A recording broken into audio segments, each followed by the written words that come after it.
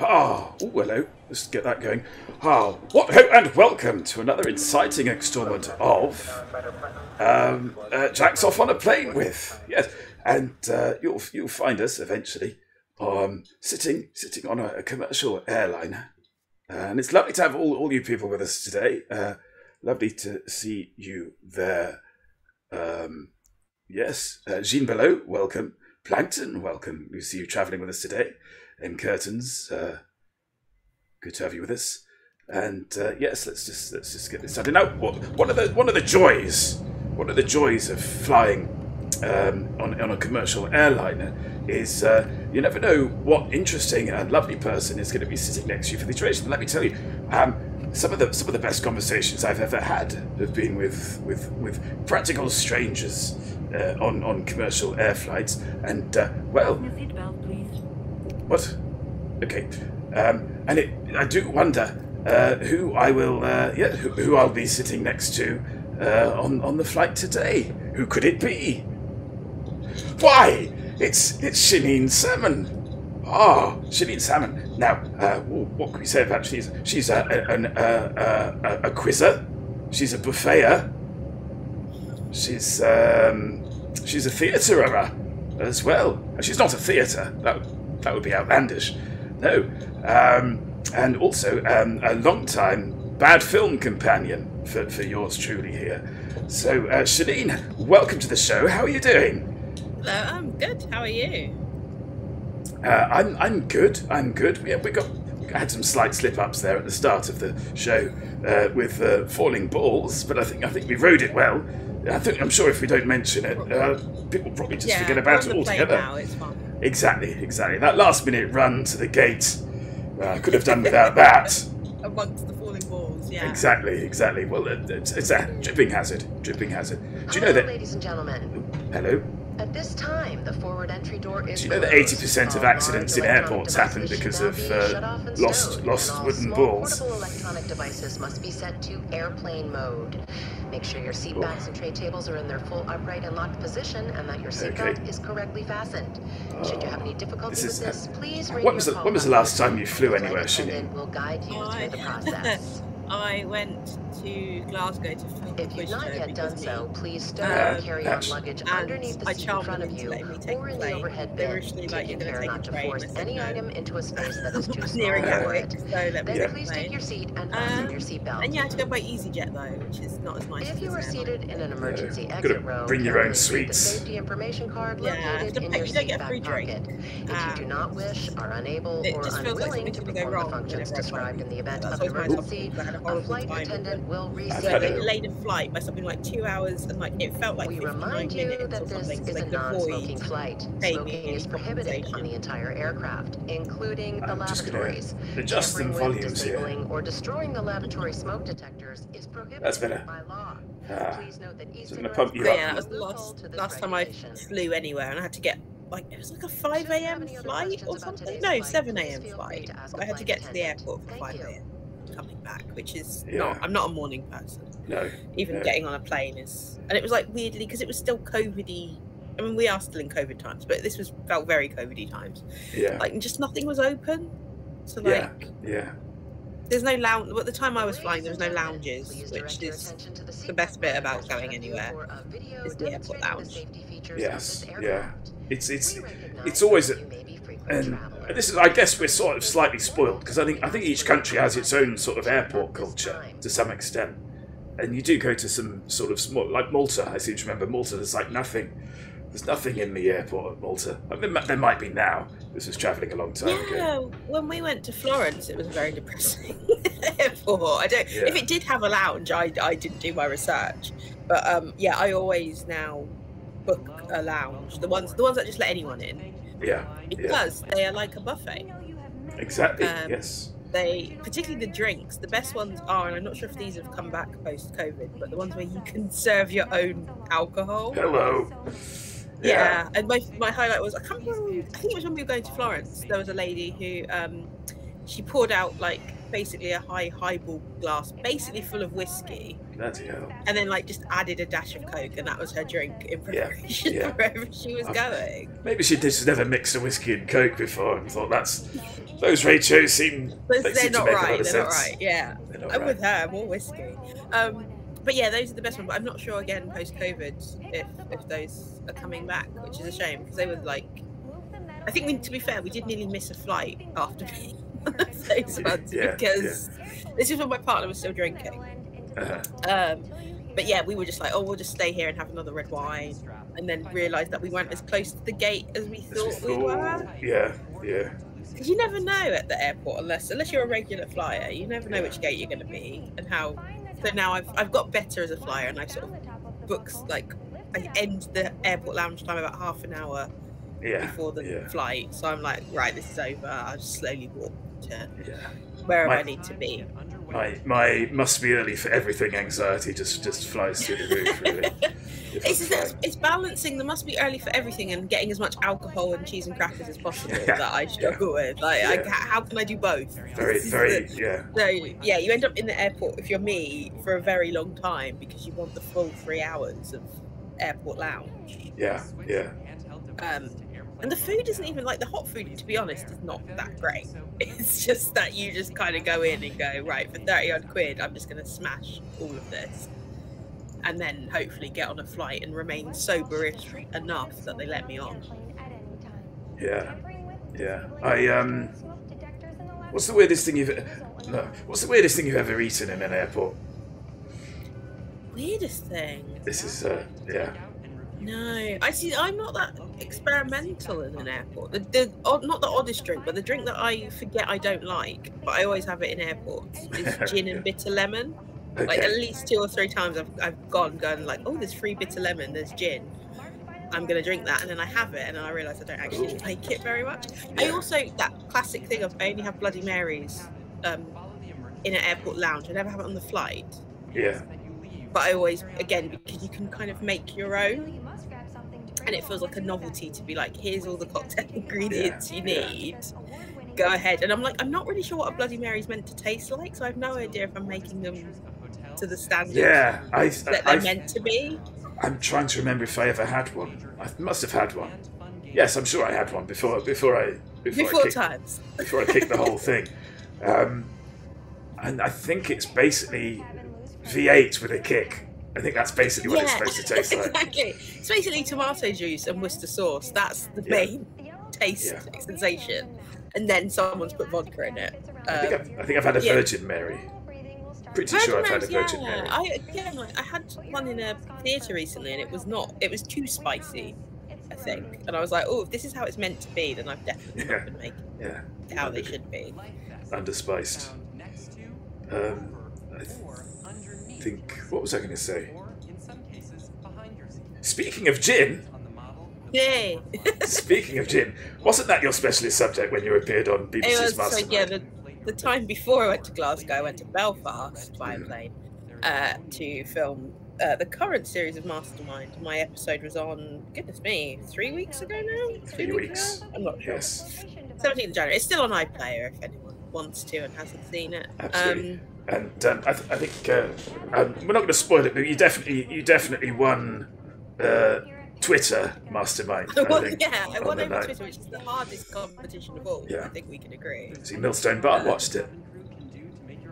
But yeah, I would recommend it. They're looking for applicants at the moment. If there's lots of people kind of oohing and ahhing about it, I would say just go for it.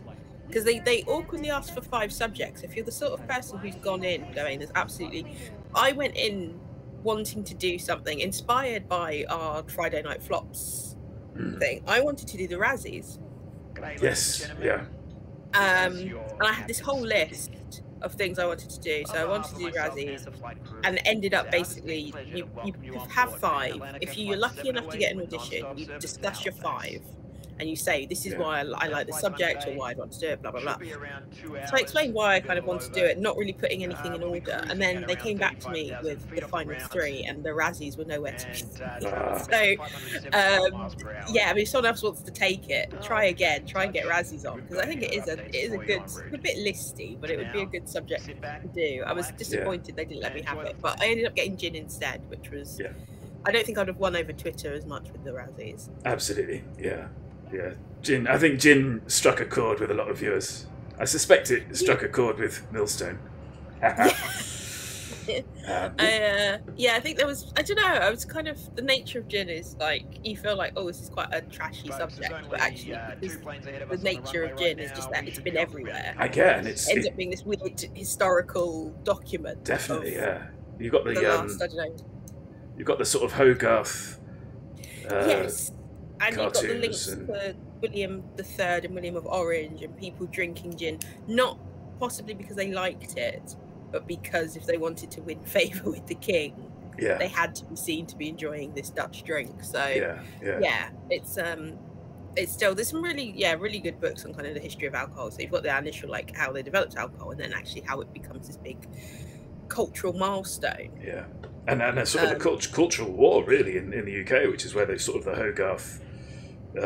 Yes, this idea that gin is beer lane and gin lane. Yeah.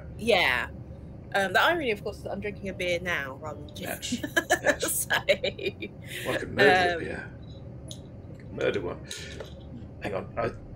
What, can we order yet? I feel like I've just brought my non-fire back. Yeah, we can't order yet. That's annoying. Yeah, we're going to Nova Scotia, viewers. What are you going to be doing in Nova Scotia? Actually, genuinely, our old flatmate Matt, he lives in Nova Scotia. Well, there you are, seeing an old friend. That's what we're going to visit him.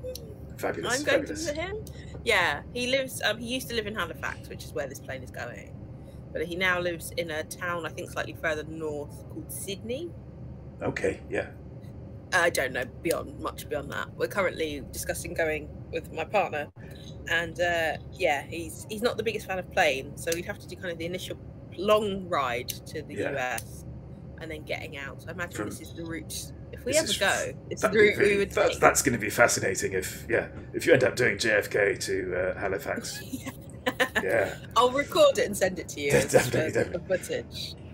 We've got a couple of questions in from chat here that are gin related. The first one is it true that gin is made out of industrial floor cleaning chemicals? Is that true? I hope not. It is general. I mean, my assumption is it's just vodka with some juniper in. That's really, if you want to really bring it down, that's the basics. Gin is flavoured vodka, really. Yeah. There has been some attempts. I can't think of any examples, but there have been places or companies that have released juniper flavoured vodka as part of the whole flavoured vodka not gin. thing. But it's not gin somehow. I think there's very strict rules in what makes gin. It does. Some gins do taste like industrial floor cleaner. I suspect that might be what Curtains is driving. That is. You've not been having good gin. That's my advice. It's weird. I think because I ginned around a little bit before I stopped drinking, and I think it is quite surprising at how much of a variety of flavour there is out there, really. Yeah, and how much different. I mean, ultimately, it's about decent tonic, really. Yes. I mean, very few people, including myself, you're not really having gin neat. But there's some really interesting ones called, I can't remember. It's like, it begins with O, but it's like really heavily spiced. Like it feels like if you'd have it probably like a ginger ale, but it's very kind of strong Indian flavors. Oh right, nice. Which doesn't really feel like anything, to be honest, let alone a gin. And then you've got kind of the flavoured gins. Like I had a really nice blood orange beefeater one. But there's also a fine line where you go, actually, is the juniper still there with those fruit flavoured ones? Yeah. And does it really still go with like a... Yeah, exactly. Is it just... Yeah, again, are you just in flavoured vodka territory? Yeah. Ultimately. So... I don't have I have a friend who has like this insane gin collection, and there's just so many. Like she had a peach one once, which was lovely, but I just don't have the space to have all the potential gins that you can have. I went to a pub yesterday that had an incredible gin menu for quite a smallish pub, and I was like, how many people are actually going out and ordering like a lemon gin and tonic? Like, unless you've got a decent cocktail menu, and that's part of that. Because most people aren't. Yeah. I think they're sort of pushing for that kind of craft ale culture, aren't they? Where people just need to try everything. Yes, and feel exactly. Whereas same with my relationship with beers. Like I enjoy them and I drink them, but I'm not desperate to tick off a list of drinks. It's more I like the look of that one. That percentage works for me. That's got a pretty label. Yes, that is mainly it. Yeah. Oh. Oh no. No. I hope that baby pipes down. It's quite a rough takeoff, though. It is kind of wonder. I'd be crying. Yeah. The boy asks, when does gin go off? I have an inch left in a bottle bought last summer, and I now daren't touch it. Oh no, you're right. Just down in one. Yeah. And Kurt suggests that it goes off immediately after distillation. Again, dissing the gin. There's a lot of anti-gin people in the chat. Feels that way. Whoa. Oh, we're off. I'm always amazed by this bit of the game because it just, even though it's quite choppy graphics, really, it just places you there completely. It does, the little building and I like the fact we're above the wing, which is where I always seem to end up when I want to play. Like I never get the nice clear views. I'm always right next to the wing, so I never get any nice pictures or anything. Yeah. You can see the wing, which is nice. You see the air, you know you're flying. Ailerons. Yeah, exactly. Oh. So now, I get the feeling that with Mastermind, you get your general, you get your general members of the public, alongside your hardened quizzers. Yes, and, absolutely. And I think that's quite interesting. You said to me something the other day about is it the Anton Deck? Limitless. Limitless. Yeah, well, you have a theory that that they sort of basically. So I don't know if anyone in the chat has applied for game shows. There's always a very awkward question, which for most people they'll be like, "What the hell are you talking about?" It asks if you're in a quizzing league. And I was doing TV game shows. I did my first one back in 2007, so I was doing them long before I joined the league, which I only joined in 2020. And I was like, I don't know what that is. I don't, Now, I'm always quite honest because it's quite, you can find my details on Quiz League websites, like how I'm doing, what's going on. But they asked that question. I didn't see the application for Limitless Win. I don't know if they did. But even if they didn't, there is a big difference, particularly if you're just asking general knowledge. You can tell the person that does a lot of quizzing, whether it's league quizzing, whether it's they just go to their pub quiz a lot. And then you can tell the people who probably aren't great at it, but they've heard there's some easy money to be won, and they'll go and do the audition. So Limitless Win's quite interesting because I think I didn't see anyone from the quizzing community. And we're big enough that we can kind of infiltrate it's on game shows. I feel like I've acquired friends who all know each other already from quizzing, and it's like, what? it's like this secret society almost of. It's got wider since basically what happened prior to lockdown and COVID. You would be within your kind of local league, and there aren't a ton of local leagues, but the biggest one and one of the longest running ones was the Quiz League of London. What then happened was those couldn't go to the pubs anymore, those leagues. So they initially just transferred themselves online, and Zoom quizzing became, and the format works really well on Zoom, to the extent that a separate league formed by, hopefully he'll know I'll plug this, but there's a man called John Stitcher who was with, I think, Merseyside or Wirral? I think it's Wirral Quiz League. He formed the online quiz league, and the purpose of that is to just purely be online, and as a result that has exploded. Because that means you can be anywhere in the world, and you can just go online and do it. I think it's every Wednesday at 8 if anyone is interested in quizzing, and just Google online quiz league and inquire about joining. But that was my first foray. It was purely online for the good year, really. And as a result, because it's weird, like I said, it's quite small. So I got into it through my friend, our mutual friend, Oliver. He married Paul Sinha in December 2019. Yes, we weren't invited to the wedding. Yes, from Paul Sinha from The Chase. And at this wedding was my friend Amy, who I knew from a completely different internet forum from years ago, and Beth Webster, who's one of the eggheads. And I got into a very brief chat with them about kind of the lack of women in this format. And in December 2019, I signed up. And then obviously in March 2020, everything happened. And I didn't really hear anything from it until the summer.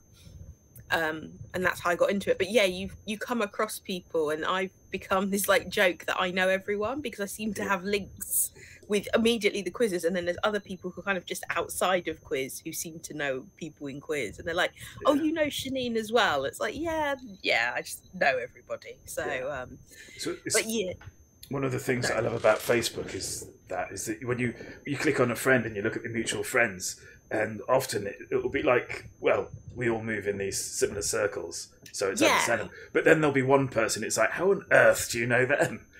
Yeah, exactly. And you're like, what's the story there? Because you feel like, did you just meet at a party, or did you work together? Or there's been quite a few. Like on Twitter, there's someone who I know from complaining about the National Theatre production of Macbeth with Rory Kinnear, which was one of the worst productions of Macbeth, but one of the worst productions the National. That's the one that famously he gets away with it, isn't it? That one.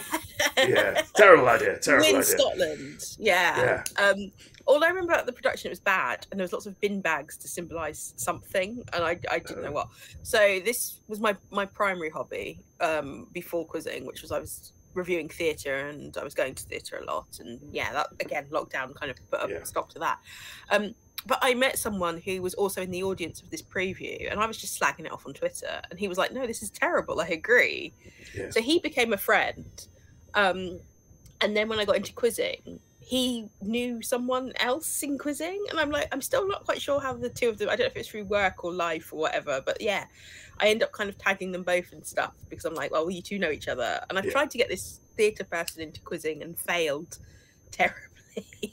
I'm not sure I'm very good at selling quizzing to people, because I think people just go, I've got enough going on and I'm insecure about various other things in my life. I do not need a weekly or more often quiz to remind me. But it's getting kind of harder to find the time for it, I think, in real life. Like real life quizzing's come back now, which is really good. But like, I can understand people wanting to do so much now that things have eased, that you just you don't. Do you want to spend 2 hours doing some dry quiz about, civilizations or whatever they're going to ask you about? Because that's the thing that I find interesting but also infuriating. There isn't like a syllabus. There isn't like just like a handbook that says we're going to ask you questions on this. It's just whatever the person writing it fancies. And hopefully you know it. And that's like how you get through quiz. Hopefully you know it, and then sometimes you do and sometimes you don't. And it's I mean, we've spoken before about essentially that there's a leaning. Oh, hang on, I'm out of sync. I think there's trouble at the mill. And I think, we've sort of spoken before about how there is a sort of a leaning towards kind of a white middle class male sort of question topics, Very much so, and I'm trying. So I've been doing a lot more. I mean, I've only been in not even 2 years actually. It'll be 2 years in the summer, but very early on, I kind of picked up that there's things that just because you've been quizzing for years and it comes up all the time, and that's fine. That's how learning works. You just do the same thing over and over again. But there's also things that I think they kind of deep dive on. I remember doing a history quiz in something, and it was just obsessed with battles and treaties. And it's like, that's not the sole. That's not all of history. Like history can be everything, but it can be battles and treaties. That's fine, but don't have like 90% of the questions about them. Where's your Chartist reform? Yeah, exactly. Where's your industrialization? All of that. Yeah, there's so much. But instead, this weird quiz concentrated on those things. I don't think there's a barrier to learning, especially if you're serious about quizzing. Like, everyone will try and attempt to learn everything, and I think that's a bold approach, because if you're just not interested in it, you're not gonna want to learn everything. So I've kind of been starting writing more. So my knowledge area is more pop culture, I would say.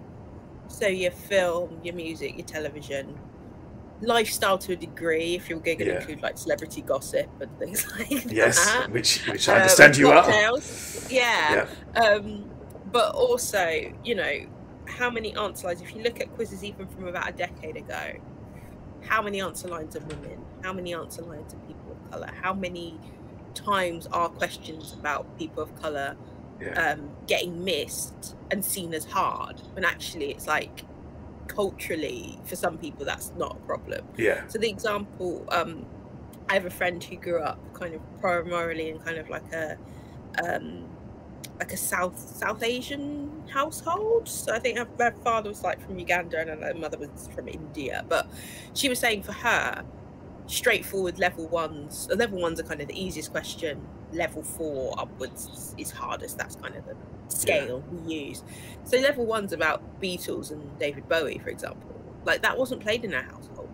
Whereas if we asked about kind of Indian musicians, that would automatically be seen as hard. And it's like, yeah, it's hard for the white men in the room. Absolutely, It's not hard for those of Indian descent who grew up. I was going to say, but sort of questions about Bollywood that. Exactly. Or immediately are seen as like level 4, and it's like, well, they're not at all. Like for some people, they might be hard for. So I want to see more people coming in and saying, I can tell you the difference between an easy Bollywood question and a hard Bollywood question. Or you know, in my case, come in and say, look, yes, that's an easy television question. Actually, if you want to challenge people a bit more, it's a hard television question. And there's always going to be topics like people are not great at or just don't enjoy. Like my biggest barriers are still science and geography, sport to a degree, just because they're things I've not grown up and absorbed. Really. And that's what it's ultimately about. And you've got ultimately said it's very white, it's very Western, and it's very middle class on the assumption that people grew up, for example, reading lots of books. And actually a lot of people didn't grow up reading lots of books, so they grew up just watching television or listening to the radio. The thought of the first time that I noticed that as a possible bias, because I'm not exactly the best person as a white male to sort of make those judgments, but it was a quiz show where the people who sort of won the main quiz it was a couple of women of colour, and they had various subjects to pick from, and they went with children's literature, and then they had like a question which was like naming Tintin adventures, and I was kind of watching it and I was just thinking, well, I can, and again this is as much my bias as theirs perhaps, but I could imagine a copy of I could imagine Tintin books in a white household far more readily than a black household. Which is not obviously to say that no, that they wouldn't be there. Don't or shouldn't be, but it's You have kind of like culturally. I mean, I grew up in a household, so my mum's black, and we didn't really. You know, people have that conversation about when they found out Father Christmas wasn't real. Well, I don't think I ever knew he was, because my mum was a black single parent. She wasn't going to let some old white man take credit for her hard work. So it just wasn't a concept in our house of giving credit to this old white man. And I think that probably shapes a lot of my thinking now, which is I'm not giving credit to old white men. But you're right. There was a question in the Quiz League of London that did that come to me? It came to my team, and it was about the Chronicles of Narnia.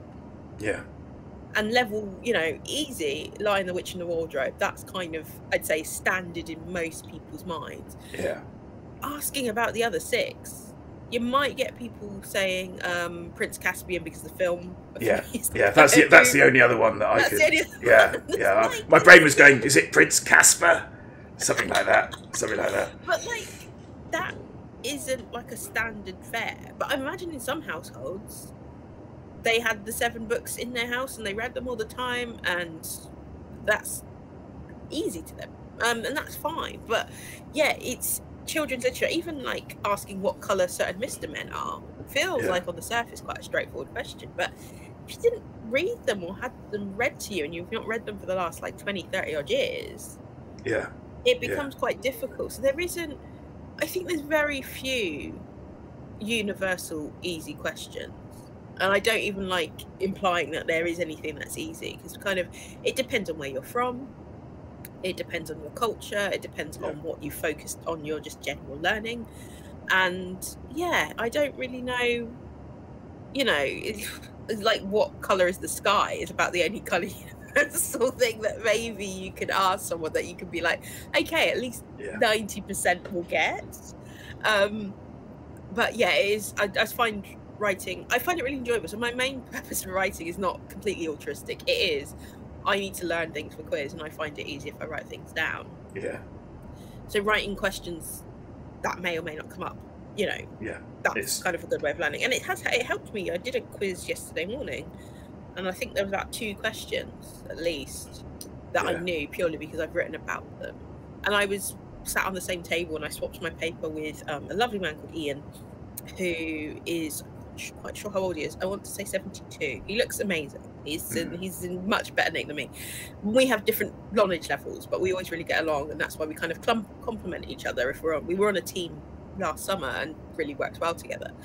And he didn't know who wrote Annie Allen, which was the first poetry collection to be won by an African-American author.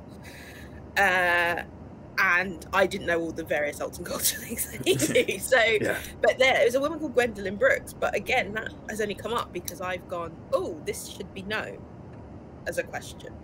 Yeah.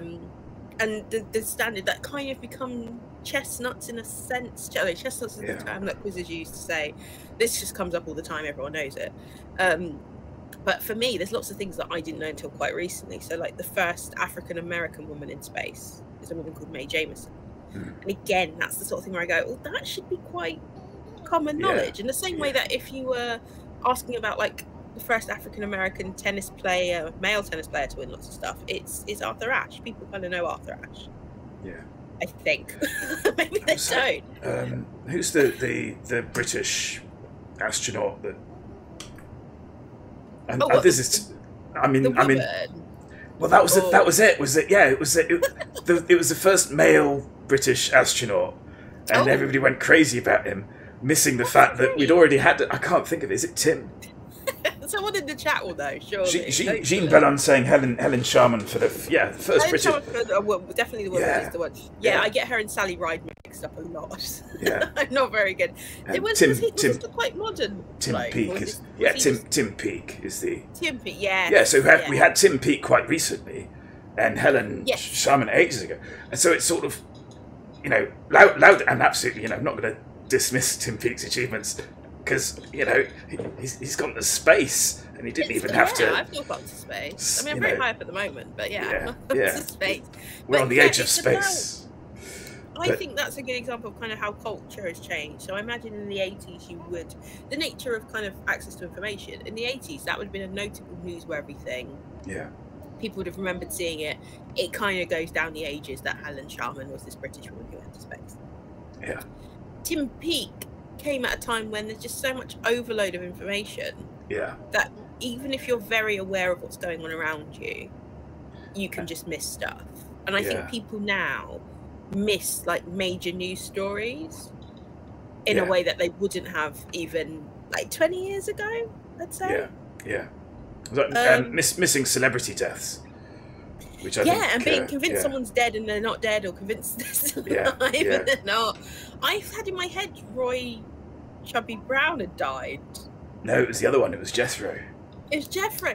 Because they were talking about him in light of this whole Jimmy Carr thing. And I was like, why are they talking about him like he's still alive? And it turns out he is. So that'll be why. But yeah, you just miss these kind of things. And don't get me wrong, I don't think you'd miss kind of like a huge news story. Yeah. But things like today, that whole thing about the Queen saying that Camilla can be Queen now. Queen which is not... Queen Camilla. Like, people are going to miss that. It's not news. Yeah. Whereas, 10, 20 years ago, that would have been a big talking point. But I think that comes from how people access their current events and where they access it from and who they access it from. And most people is youngish people. It's going to be Twitter. But even my mum, who's in her early 60s, you'll mention something to her and it was completely passed her by. Yeah. She's just not on the radar of things that come up. So you do, for life purposes, I'm trying to be a bit more aware of what's going on around me. But for like particularly quizzing purposes, you kind of think, I remember when the German Chancellor, the German leaders election happened, German elections a few months ago, having to be, or feeling I had to be alert for those, because I was like, that is like a straightforward pair that's going to come up in quiz. And even learning the weird different coloured alliances for the German parties, so like the Jamaica coalition, the Kenya coalition, all these things that, like, I think they came up once somewhere and they've never come up again. And I might need to still remember them in the future. But jockey colours.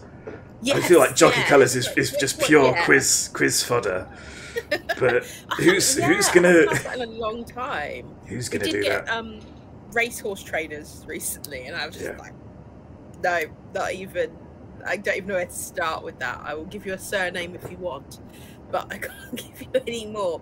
There is lots of things that feel like, and things that you just go, but why would I know this? Like planes, like I'm obsessed with types of planes, and you just think I don't fly a plane. Why would I know this? Yeah. Here we are in, Yeah, I'm in it now. I have no idea what this plane is and what it's called and what model. Welcome to the flight. Oh, I think we can possibly order drinks. Whilst Bennett Foddy drones on, let's do a little catch up with chat. So Jean Bellow saying, I've been thinking recently about that question writing bias when watching Richard Osman's House of Games and looking at what kind of people win.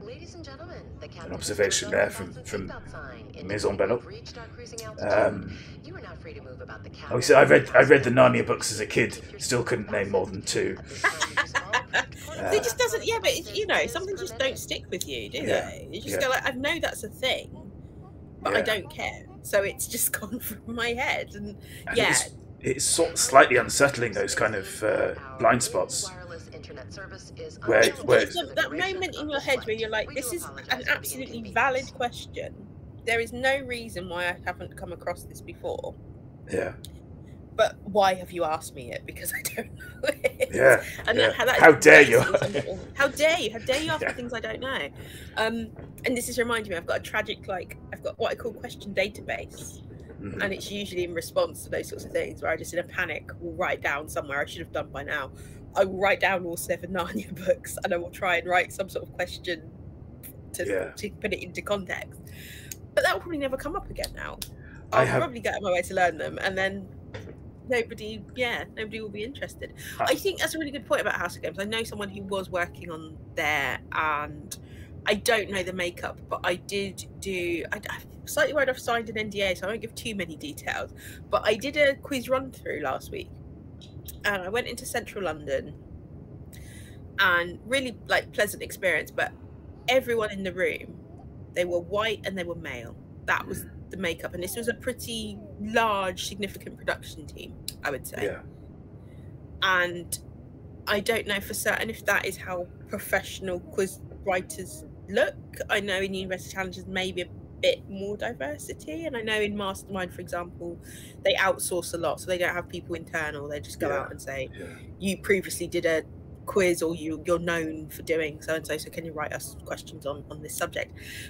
It's not kind of an area I'm looking to go into professionally. I've been very lucky that I've written for places that are willing to pay me, because my experience with theatre and blogging for 5+ years, that nobody paid me for anything. No. I got free drinks, I got free wine, and that was fine. But the quiz world is very different, and the quiz world is you've done some work and here's some money, and it's not a ton of money, but we appreciate that you've written stuff for us. And I'm very lucky to be kind of let in the room, and part of it is there isn't really many people in quiz that look like me, but there's also not many people in quiz that kind of have my way of thinking. So I'm not against, don't think that if you had a Shanine quiz there would be no white men in it, for example. There absolutely would, but let's write questions in a really interesting way. Let's tackle stuff that we haven't before, or stuff that we've kind of let slide, or just like Drake, for example, comes up all the time, and it's no, but do you not know any other rappers? The Jewish rapper.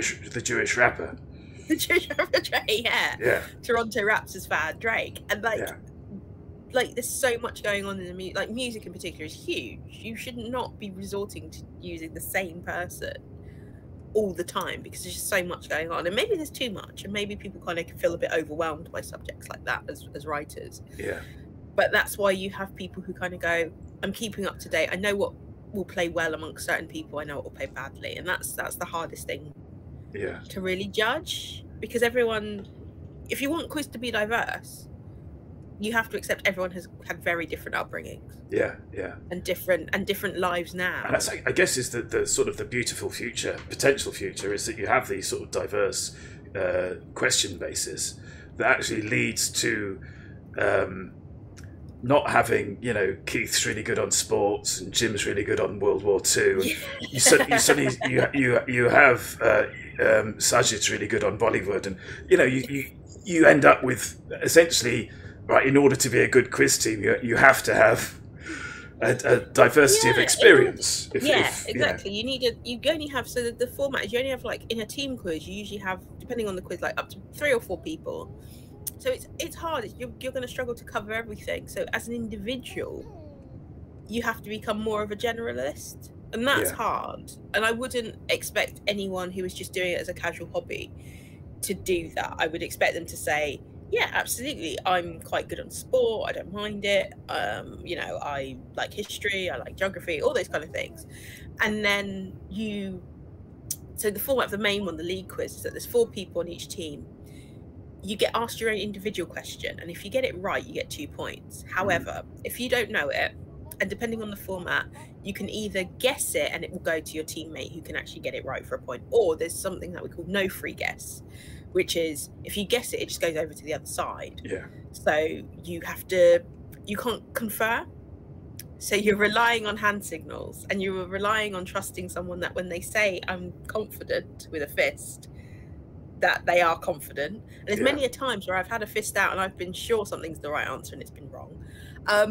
Or you can kind of go down in confidence depending on what you are. So you're like, I'm willing to take a guess if you don't know, and you just kind of put out a little finger, and then sometimes it works out really well and sometimes it doesn't. So you have to have a good team dynamic of people who can maybe cover a wide range so they can stop points going over to the other side.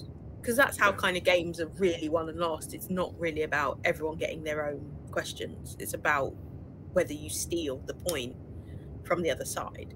Yeah. And we've got a situation. So one of my current teams is like pretty young, and we're just struggling because the content is not very young at all. So you end up being like, we're not at that point yet. But I think over time, once we hear lots of things and do lots of quizzing, people do get to that point where they go, I know it, not because I'm particularly interested in it, not because I care, but just because I heard it before somewhere else, or I read it before somewhere else.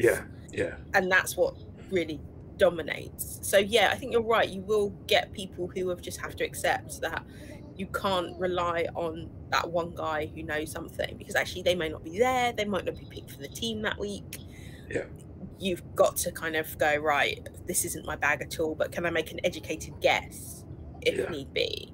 And a question that's kind of at the lower level should at least provide enough information for people to make an educated guess. There's a sort of hello to Sweet Pea, by the way, who has raided. Thank you very much for that raid. Welcome in. Hello. Welcome in. You called us. This is the lovely Shanine Salmon, and we're having a chat about things in the world of Shanine Salmon. What was I going to say? There's a strange. I wouldn't say it was a skill because it's not consistent enough, but I have in the past been quite good at understanding where the question setter's mind is, and use that in order to answer a question. Is that because you know the person, or just because? No, it's from the wording of the question. Yeah, it's almost like why are you asking this question? Because it's a fairly dull question. So the answer has to be an interesting answer. Yeah, or something very dull as well. And then which is where's the art in that? But I think one example was, and I'm probably going to get the details wrong because it was a long time ago, but it was whose last dramatic appearance in a film was The Killers. Was in The Killers. I think it was the was the question. And this was during Ronald Reagan's premiership. Shows you how long ago this was. And and it was just kind of like, oh, it's going to be Reagan because that's because he's current and exactly he was an actor. So it was, I have no idea. I couldn't name a single film that Reagan's been in. No, I couldn't. I've never seen his film work come up in quiz, actually, and that would be a really interesting question. Whereas if you asked about Arnie, you would, in relation to him being governor, you'd have so much that you could clue in with, and it becomes quite a straightforward question. But a name a Ronald Reagan film, apart from The Killers now, becomes way too tough. Oh, American Psycho, does that count? No, it doesn't. I'd count it. There was a weird question in one of the so I do make primarily kind of like in person, the kind of format I told you where you have to show your fist and you can't do that. But I also do kind of quite a few individual, and I've started doing more written quizzes, which in terms of the atmosphere is like being in a school exam, and it's like, why am I spending my Saturday morning doing this? But it's useful for revision and opening myself up to either confirming stuff that I can pull or that I just know or I don't know, but I'll remember that in the future. And there was a question about the wording was something like, which actor and music superstar died in May 1998 and his final words were, "I'm losing it." And I was just like, loads of people died in May 1998. What is this all you're giving me? I'm losing it. I'm losing it. And and again, is I'm losing it, is that a clue or is that relying on knowledge? So I'll let you take some time. What was the actor, did you say, or actor and musician? Actor and musician. Actor and music superstar was the word. Was it Denver? Was it It wasn't, no, but that would have been like a reasonable guess because you weren't given anything else. So I managed to pull it, and I'm still a bit like it was very much. I describe a lot of things when you're not 100% sure, where you do a lot of beautiful minding. Yeah. You kind of dig deep in your brain and go, "Oh, maybe them," but didn't they? You get all the floaty facts in front of you. Floaty facts of like pictures and images of people. So the answer is Frank Sinatra. Oh, wow. Okay. And I literally pulled that because I could think, I was like, who died around that time? I would have put him later if I'd been asked that completely separately, like when Sinatra died. I probably would have said early 2000s. But I couldn't think of many acting and music superstars. So all I had in my head was like Elvis and that was purely, I was like, who did a lot of acting? Who did a lot of singing? Who maybe died around I think that's a hard pull, and that's not a particularly great question if you need more than that. But the hard steer there in the question is I'm losing it, because I'm losing it is like what control over a vehicle, which is what I thought, because I think Denver died flying a plane.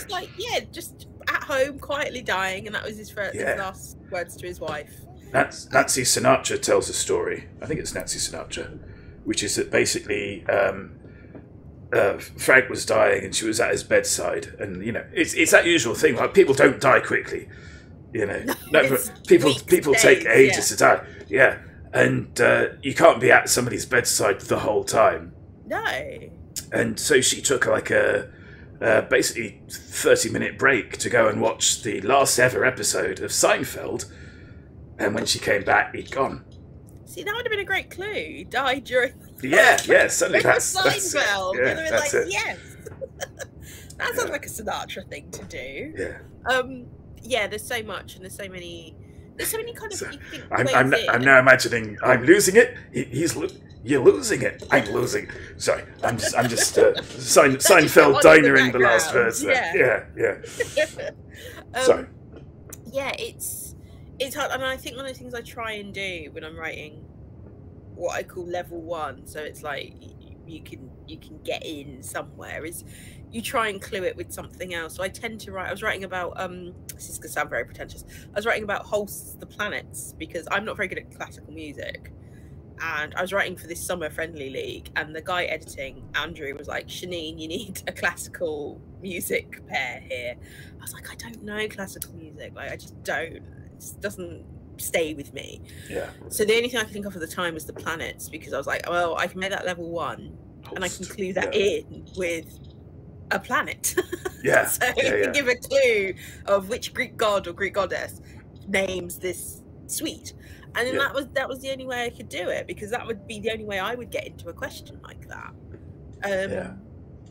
And yeah, but then once you get harder, I kind of see it as like, once you get higher and higher, it's like, actually you're a specialist, i.e. you've done like a degree in this, or you're just like, you're obsessed with that part of history, or things like that. And like culturally, I wrote a quiz for the online quiz league based in USA, and I had to be conscious that the majority of people playing it were American, so I had to throw in some American content, which I'm not always comfortable with. I did a Mimir, which is like an individual quiz on US sitcoms, but from the point of view of someone who is British. I'm like, oh god, they're all gonna be like, who is this woman who hasn't lived here, but she's asking us about our sitcoms.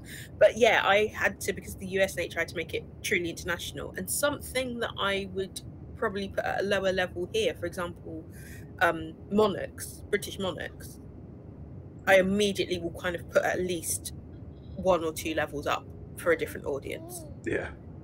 But in the same here, if it's a president's question, in the US, probably will play easier. If it's here, absolutely. It's probably going to be like one of my hardest ones. Like, as long as you're not asking like the obvious presidents, if you're going a bit deeper. And who was the 45th president?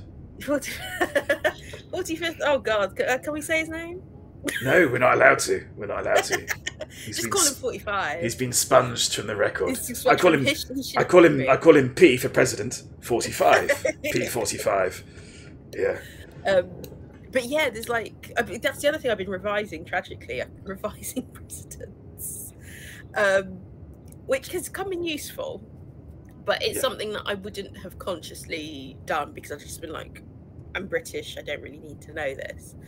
And then increasingly, I do need to know it, apparently. So, I've been learning that. But yeah, there's just, you have to, and the nature of it said, it's being online. And being online has made everything international. There's like I don't play for it, but there's like an Indian league.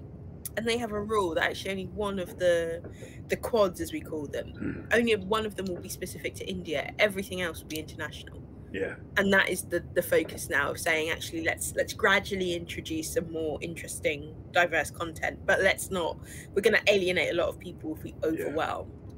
But I think at the same time, you will see that Indian content come up in other quizzes, because people have said, that's a really interesting question.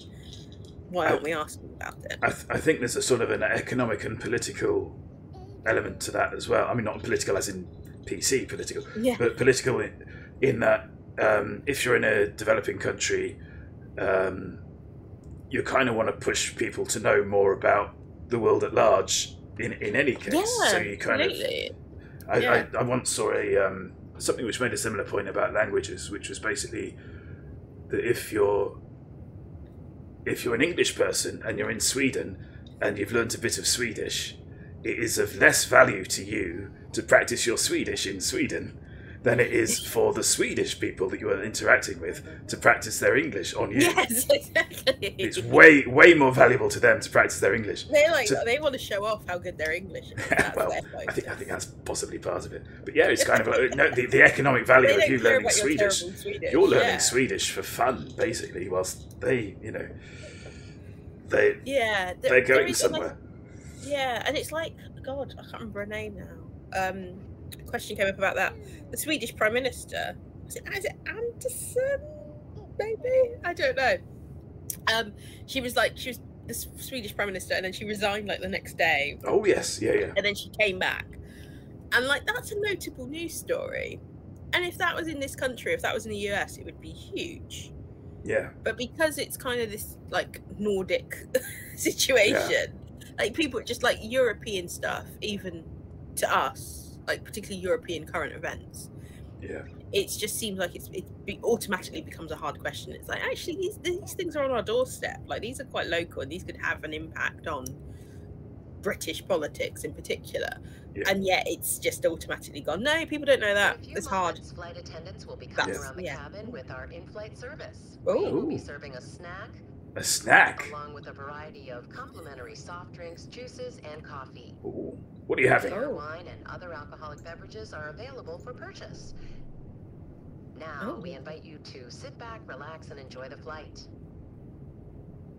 We're above the clouds. That's do we know where we are? Look, there's a little... Now, in order to make the title sequence for this chat show, I had to build one of these windows in Blender. Oh. And there's a little hole there. And basically, because of the pressure differences, the thing is that they don't...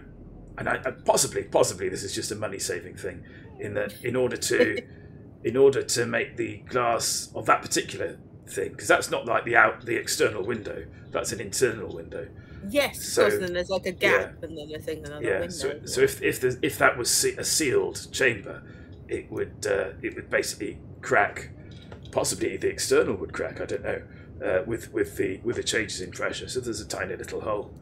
There's a tiny little hole in there.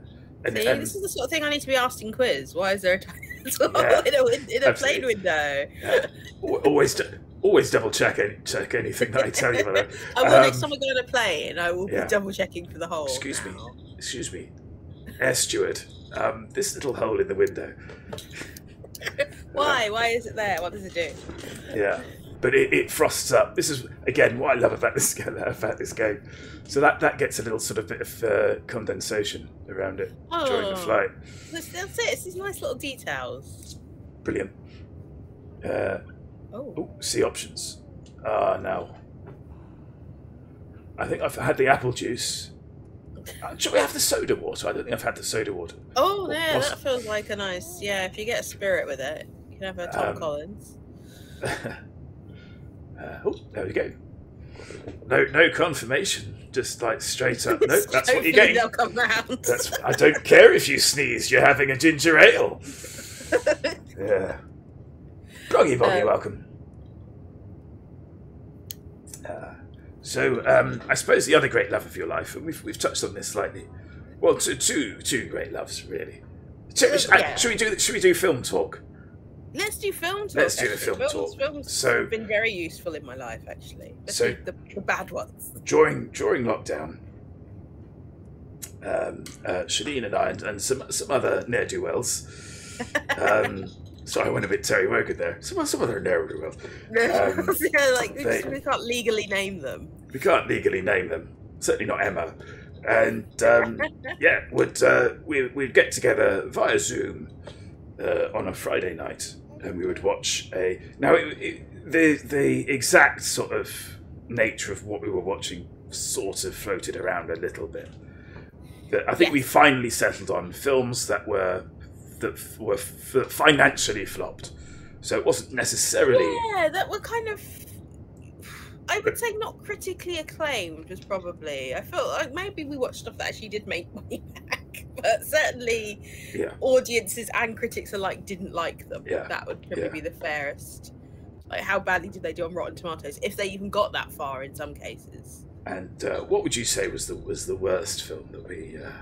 I think it might have been my pick, which was Showgirls 2. Showgirls 2, which was if you've ever seen Inland Empire. Would want to know what Inland Empire would look like if it was not made by David Lynch and was a sequel to Showgirls. A very long time after Showgirls as well. Good. When was it made? Was it like 2003? Was it like 2013? It was something. Yeah. Like to be fair, the woman in it looked great. Like she still looked like it could have been a more recent sequel, but it was such a vanity project, and I was looking up kind of reviews of it later on, and there was a whole podcast about it which I haven't listened to yet, but basically the reason they did it, they were like, women never do vanity projects like this. It's always men, and in some cases you're just like, well, fair play, like we should be encouraging women to do their own vanity projects, but not as bad as this. It was just too long, and I'm still not really sure what the story was. Good God, it was 2011. I'm reliably informed. Was it 2011? Oh my God. By him upstairs, yeah. It didn't really feel like it belonged in any era as well. It could have feasibly been made sometime after 1995. That's all I could have told you about it. It did feel like sort of late 90s. It was suddenly very, videos cheap sort of. Yeah, exactly. There was a kind of slightly grainy, odd air to it as well. Just it didn't feel like, and just a lot of shots, and it was clear the poor woman whose name I can't remember hadn't done that much directing, hadn't probably worked in many films afterwards. Even though she'd worked with Lynch, she'd worked with obviously Verhoeven. Yeah. It was a baffling experiment that just didn't, and it wouldn't have worked with anyone else. Like, it was very much Showgirls is of its time. But I like those kind of, the ones that I think are genuinely bad. And that one, to be fair, that was bad and not in an interesting way. Whereas there were some that were kind of, they were bad and they weren't great, but they were actually like, they were doing slightly more with what they had. Yeah. And fun is a fun is a key. It's almost undervalued. Fun I think is forgivable, and this was not fun. I feel like fun is almost an undervalued sort of thing in criticism. Is it? Yes, well, actually, and I think that's why I quite like the original Showgirls, because I think there's parts of it that are not fun, but actually there are elements of it that it's very glitzy. It doesn't really take itself that seriously. Yeah. At a time where I think a lot of films were, whereas I think the thing with Showgirls is that Verhoeven sort of pitches it, and there is an argument for this, but pitches it very much as a sort of a feminist picture. And you're kind of thinking, there's quite a lot of muff in it for a feminist picture. Yeah, and I think, I'm trying to think if it passes the Bechdel test, and I think it might. Yes, actually. Because at one point, two female characters have a talk about dog chow. They talk about dog chow. They talk about eating dog food, and thus it passes the Bechdel test, and thus it is a feminist film. So there we go. But it was, I can't remember exactly how many weeks we did it. There's a lot that I have forgotten that I would probably be like, if I saw it on a list, I'd go, oh God, yeah, we did watch that. I'm trying to remember the one where we brought it back and it had the weird Gatwick Gangsters. Gatwick Gangsters, yeah. Gatwick Gangsters was the closest we got to like a Showgirls 2 vibe, I think. Yeah. The thing that really puzzles me about Gatwick Gangsters, and I kind of, there should be a podcast really about Gatwick Gangsters, about the making of that, because it's just deeply fascinating. Yeah. And I saw something recently, someone who wasn't related to our film night, they said something like, thanks to Pizza Hut for like giving us a pizza box. Like, yes, free pizza. Yeah, just the box. And it did feel like this had about 300 people in it, this film. Yes. And it was made over a very long time. Filming on like weekends, because they all just like had proper jobs. And there is that thing, and I saw people sort of reacting, because the reason we saw it essentially is because the trailer sort of floated into people's purview on Twitter. Yes. And I got slightly obsessed with that scene with the helicopter. Have you recreated the helicopter yet? That's what I want to know. I feel like there's going to be on. I should do. Jack's off on a helicopter. Yes. We could get a hairdryer. I once did that. I once pretended. We did again, not at all middle class upbringing, but we had this sort of thing when families at school were acquiring camcorders and the like, that we had this an assignment where we could get together in teams. You see, clever, because not everybody had a camcorder. Everyone had a camcorder, yeah. Exactly, and do this was for religious and social education, or whatever it's called, RSE, to do it like a film about the parting of the Red Sea. Wow! And we did it like a sort of ENG kind of package, and we found ourselves for the idea was that we were in a helicopter, but obviously we did not have access to a helicopter. No. Perhaps at this point I should make a formal apology to Gatwick Gangsters. So we were in Michael Acton Smith's upstairs balcony. All balconies are upstairs. That was redundant. Just what is it if it's downstairs? Like just a porch? That's just a veranda, isn't it? Yes. with a hairdryer blowing our hair that was too short, really. It was too short. This doesn't seem like the sort of school. I can't imagine you going to a school where everyone had long hair. No, not at all. And it was, I think, was it Colin Mitchell, or I think was the other. I don't know why I'm naming them, but I feel like they're going to sue us more than the film. Yeah, absolutely. For this memory. And but it was a sort of, so the idea, I think, was that we were getting like a bird's eye view of the parting of the Red Sea, and it was sort of like in the background. It was clearly Michael Acton Smith's back garden. So, no sea to be seen anywhere. Maybe it was parted so far. It's now grass. That, grass sprung up. Yeah, maybe that was it. But I mean, that to be fair, that sounds more adventurous than Yeah. Oh, yeah. It goes back up again. What Gatwick Gangsters did with just Willie Fawn standing outside. Yeah, standing too close to a helicopter. And not even doing like in Succession, where you'll notice they never duck when they walk in and out of helicopters. That's a point that I raised on the there's two ways of doing it. There's like urgent mission, you duck. Yes, and you're like ducking down. Sometimes hold your hand over your for some reason. Things are going and you're just gonna chop off my hair and But total power move is to just disregard it altogether. Just walk in, because they use helicopters so frequently. They're like, well, they're not going to chop off my head, so I can just go in and out. And there was none of that in Gatwick Gangsters. You didn't see them. I don't think they were allowed to touch it. That's my memory of it. Yeah. They just had to just stand very sort of slightly too close, but not. I think possibly at the end somebody opens the door. Oh, someone opens the doors and they turn around, and I think that's end scene. Yeah. That's that.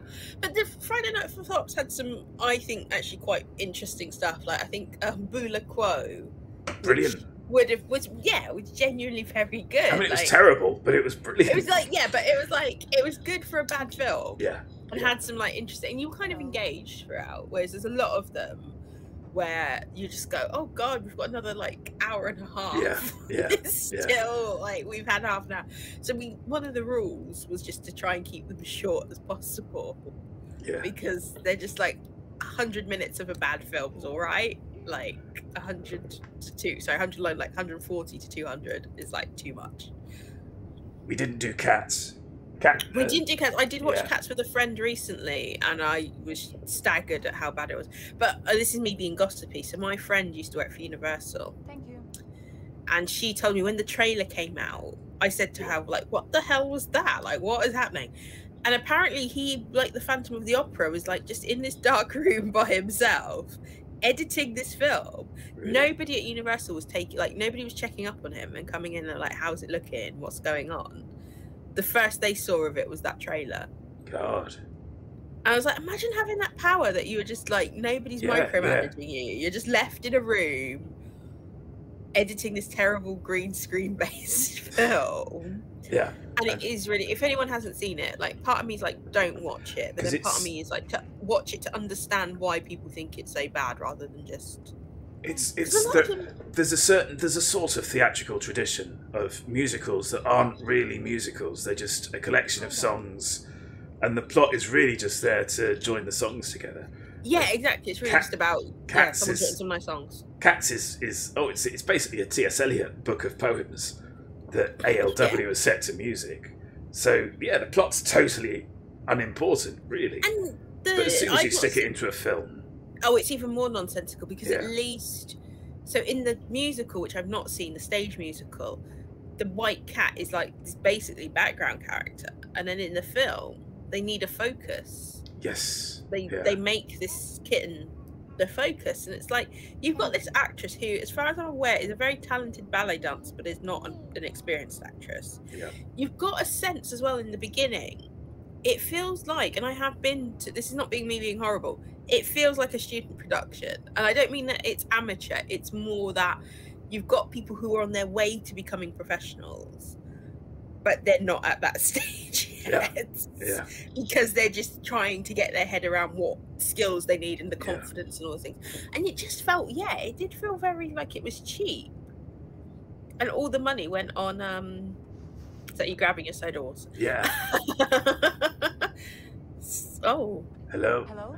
Oh, sorry, I forgot my pretzels. Thank you. Oh. I was wondering what she was like still hanging That was around. terrifying. I was starting to look around for the big green pod. Yeah, it's really, really shocking. And it's ultimately the thing about cats is it's really dull. Like, it's just that just about the sense of fun. There's just no sense of fun in it because it's a I don't know why it was so bad, and I don't know why someone signed that off. But you've got a situation where Tom Hooper had done Les Mis, and I think people just like, we trust him, he'll be fine. Yeah. Thank you. And the impression I got, and I don't know if I always get this with films, was you had a man who actually didn't like the source material at all. Just didn't have any time for it. There's a and sort suddenly you're in charge of interpreting it in a way that is watchable, and it's like, well, if you hate it, why am I going to like it? There's a sense of, all right, I've done Les Mis, what's next? You know? And at least Les Mis has got a story. Yeah. Like, Les Mis is a very different. As you said, Cats is about Andrew Lloyd Webber reading T.S. Eliot and going, let's make a musical about cats, because he'd done like Starlight Express, etc., and he could do those kind of just interconnecting things. Yeah. Whereas like Les Mis comes from a book and like a genuine novel, and it's I don't know. So again, I mean, I'm now from a like my theatre point. Oh, do you have out of the bag? Do you have a pretzel? Hang on. I'll have a pretzel. Mentally. Oh, okay. mentally have a pretzel. Mentally choose a pretzel. Mentally choose a pretzel. The one top left. Okay. When I say mentally. Oh, mentally. Sorry, hang on. I'll choose a different that's one. Fine. Choose a different one. Okay. Here we go. There we go. Live mentalism. I'll choose a different one. Is it? Oh yes, that was my next option. You see? Yeah. Power of the power of magic. Then. But yeah, I don't know, and I would be intrigued if there's another sort of cat style film. You know, what the next musical adaptation? Because like Dear Evan Hansen has done really badly as well. I don't know if you've been following the film. I don't know if it's actually got released. I know that the stage show's hugely liked. The stage show's huge. The story to me has always been a bit morally dubious. I think my partner wants to go and see it, but I've never actually booked tickets, so maybe I will this year. I don't think there's any wrestling in it, though, is there? No, I'm surprised. Occasionally, he will be like, "I'm not going to theatre with you. I don't want to see that." And then he'll say that he wants to see something, and I get very excited. So we went to see Back to the Future musical. Oh yes, for his birthday. And it was so cold he had to put his hat on. That's my review of the Back to the Future musical. But Dear Evan Hansen has got the guy who was in the original stage show playing the lead role, except he's aged quite badly, so he just looks like this old man hanging around like high school students, and it's so distracting. So the film's got some kind of really bad reviews, and they keep kind of doing this. I'm kind of wondering what's the next big musical that will be made into a film. Yeah, because film is still, I mean, the prices of theatre, which I could probably drone on about for another hour plus, but the prices of theatre are shocking at the moment, and it's about, they were shocking before. I keep talking about before times, but before times they were pretty bad. But you could usually find a decent seat. If you're going to make a night of it, then it was worth spending like 45 to 50 quid. Yeah. Now you used to have things what they call premium, and you're talking £100 plus for the seat. You're not even getting like a meal or drinks with that. It's just the seat. So I'm very lucky. I've got a friend who I've met through quiz who's great. He finds like these really cheap tickets, and he invites me, and he's like, I'm like, how much is it? It's always like a tenner, and we always get really nice. So he does like the Friday rush that National Theatre have and stuff. But theatre now is, even the really awful seats, you're still looking at like 25 to 35 quid. Yeah. Which if you want to go a lot, is actually, to me, still, I grew up poor. That's still a lot of money for one night for something that might not be very good. So you're now feasibly seeing, Hamilton was doing this before lockdown. I think more are following after because they desperately need money. £200 for a seat. Yeah. I just don't know how. I think the thing is as we exist in a, not wanting to get too political, but trickle up economics. Yes. Then it's sort of, in that respect, it makes sense that actually you are gonna get enough people buying those 200 quid seats There to are actually see it. Yeah, who have that level of disposable income. Yeah. And it's like, I'm at a point in my life that if I really wanted to see a show, I could probably put aside, not every month kind of thing, but, you know, I could save up for a few months and put aside that money.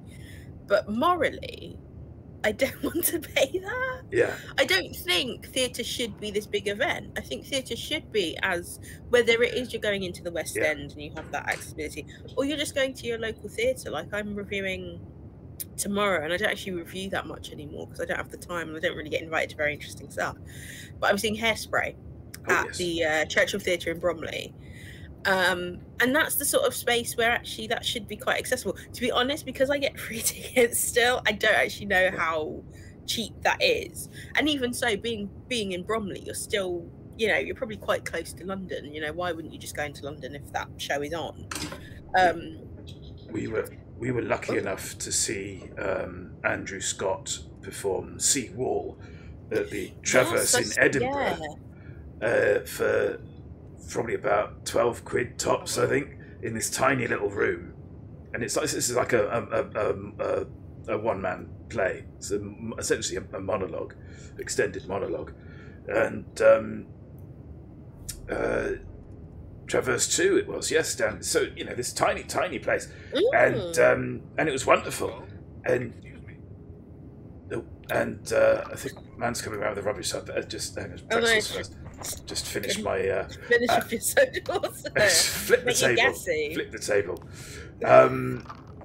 Yeah, and then quite suddenly, and I think basically because Andrew Scott had become a bit of a darling, finally, you know, and well deserved. Yeah, after Sherlock, he became, there was that kind of core, like, big names, and he is a good actor. Absolutely. And you lose that. So I can't remember when they did it, but again, they moved. I saw it online because I couldn't afford to see it in person. I basically said, "Oh, you know, the usual sort of, you know, beg, borrow, or steal a ticket to see Wall. It's amazing." And then I sort of thought, "Oh, it's 80 quid." Yeah. Well, like, forget that noise. Yeah, it's like under an hour. But then you get these key things. Like, I saw one of my favourite actors is Stephen Ray. Yeah. And I saw him in the Royal Court upstairs back in 2017. No, it must have been 2016 because it was one of the first things I reviewed for my blog. Hello.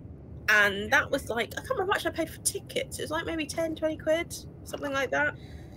And like, I know he's not like the biggest name, but to be in an intimate space with an actor of that caliber, absolutely, is rare. It's still rare, and it's because actors can't afford to do theatre of that level. You were kind of seeing, I think, Jerusalem's coming back in the summer. Yes, yeah. Which I think we're off to see. Are you off to see as well? Yeah, I managed to convince my partner. He was like, I'm not sure I really want to see it. I'm like, I hear it's amazing. I wouldn't usually. Oh, I didn't realise it did that. Extended. Sorry. Yeah, I wouldn't usually go and see, and we haven't spent like a ton on it, but I don't think we've got the best seats, and it's just. But I can't even think of what else is kind of things are coming up. Like oh God, I always get them mixed up. Amy Adams in the Glass Menagerie is at some theatre soon, and so you're seeing kind of all these big names being thrown at things, so you can justify asking people for 100 plus for a ticket. Because and I'm not complaining about the theatres. I think they are all struggling, and they were struggling beforehand. The cost the ticket prices before never really covered what they needed to cover. Yeah. And now you're like, well, is it even covering anything? And you're just asking people, you know, you've got these half-empty theatres now. Yeah, yeah. But you're not as well, the economics of theatre, broadly speaking, is that you run the pantos and get the money in, and then that sort of cushions the. Or you rely. I think the West End must rely on kind of bar takings and things. Yeah, and absolutely. General, the economy sort of happening, but like, I don't know. It's like, again, I'm not even sure people want to even be going to the bar. And we had an incident when we saw Back to the Future at, I think it was Aldwych Theatre, or was it Fordville? It's one of those on the Strand. And my partner went down to see if he could get an ice cream, and he didn't have any cash because nobody has any cash on them anymore. Yeah. And they were like, no, we can only take cash. And it's like, get a card machine. Like, why? Yeah. It's the 20th century, man. We have we've got hovercrafts and everything. Like it was baffling. And it's like but your bar has a why pubs have a portable card machine. Like why doesn't this? So you're like, well, you're now screwing yourself out of people who want to buy a £3 ice cream. Yeah. £3 plus probably now. And can't because they don't have cash on them. Because society has said actually we shouldn't be using cash. It's not hygienic. Yeah. So I kind of I struggle in that situation where I'm like, well, actually, if you really want to make money, you'd invest in making sure people can spend money with you, and you'd make theatre accessible. And this is why theatre immediately, without much effort, becomes suddenly a middle class passion. Yeah. Because it's just too expensive. And when it isn't a middle class passion, I'm nearly swearing. Shouldn't be. It's amazing, you know. So exactly. It should be accessible to all. But you're seeing it from, sorry to get all serious, but you're seeing it from the point of view, like most schools now, most state schools, a lot of them don't have drama departments. Yeah. The drama that they need to do is incorporated into the English department. Yeah, and then it's not. It's never. You're not teaching it for acting, you're teaching it for the English. As reading the text, yeah. And increasingly, for example, so the National Theatre have, and they've had this for years, but they've got a collection that is accessible to schools. Yes. And the reason it's accessible to schools, which is great, you know, and NT at Home, if anyone's not familiar with where they're putting on their NT live productions, is a great resource. It's like £8 a month, £8-9 a month, and you can watch. I can't think of any examples, but lots of National Theatre productions, plus even Yerma as well, which was on at the Young Vic. But schools now have that resource because they can't afford or they can't ask pupils to go and see their local production. Yeah. And that's not how theatre is great, but it's not meant to be seen on screen. And I'm very pro it being accessible because a lot of theatres aren't accessible in terms both physically and maybe like mentally. Yeah. But equally, you're not going to have this generation who found their passion in going to see this live show because they're not going to see a live show, they're going to see it on screen. And you might as well just show them like a film adaptation. And I just think theatre on screen is it's great that it's there, but it's not the same experience. And when lockdown was happening, I struggled. I tried to review a few on-screen things, some that were like live Zoom productions, others that were just recordings, and it's like, is this a film? What am I reviewing here? What's the technique? And it's a lot different. And I can go into a live show and I can say what works and what doesn't. I find it really hard the moment you say, right, you're watching this on your computer screen and you're watching on your television. And I think I have mixed, I don't want to say get rid of it, but I want acknowledgement from particularly theatre practitioners using it. It's a different medium. I love the sort of piping stuff into cinemas thing. Yes, actually, that's true. I used to love it. I went to see The Audience with Helen Mirren then, and I feel like because the screen was so big, maybe like in my mind, I felt like I saw it live, and I think it would have been it might have been a different experience if I had, but I didn't hate it. Whereas watching it on my like tiny computer screen or like on my television at home, it's just like I can't engage with this. Like I can't put myself in a mindset that I'm just not distracted by life around me. Yeah. Whereas in the cinema and in the theatre, you've got kind of people around you, and you feel like you're part of something. It's an event. It's an event, exactly. There's an old saying that we look up to cinema and we look down at television. I think that's it, because it's physically It's physically quite intimidating in some senses, but it feels like because as big as televisions get, very few people have kind of cinema-sized screens in their home. Yeah. And like television is so like people directing for television or making television are doing such a good job on that medium that you don't need this kind of slightly inferior feeling theatre on television. So it's quite interesting. Like Anything Goes is on like iPlayer at the moment, and my experience, I mean, same with, I don't know if you saw Hamilton on Disney Plus. I may have done. Well, that's exactly. So we saw Hamilton live when it came. Well, about a few months after it came out, and then when it came on Disney Plus, we watched it, and I thought the directing, like the camera angles and things, were just absolutely shocking. It was like, underneath people a lot, and it was like, this isn't like a theatre view that someone would have. Yeah. Like it wasn't being shot. It is difficult. An audience perspective. It's that thing of, well, do you it's how far am I representing the experience of going to the theatre, or am I trying to show what is happening on stage? Yes, to the exactly. best of possible. Yeah, I think it's a difficult question. It's certainly. What the balance is meant to be and what actually audience is watching. And as someone who goes to the theatre a lot, I want to recreate as much of the theatre experience as possible. But there is the argument to say, well, if you want that, go to the theatre. If you want just a television with decent close-ups, etc. Yeah. Accept it's a film, treat it as a film, move on. But yeah, I don't think anyone has quite worked out how to direct theatre on screen well yet. And because you've got people like me who say, actually, I want it to be as close to the theatre experience, but you have lots of people who, if you're not familiar with the theatre experience, why would you want that? Yeah, yeah. You know, if you don't go to the theatre, your attitude is going to be, actually, I'm not familiar with that level of angles or whatever, so I want it to be like watching television or a film. Yeah, yeah. And I feel like there isn't enough of a industry, I guess, of filming theatre.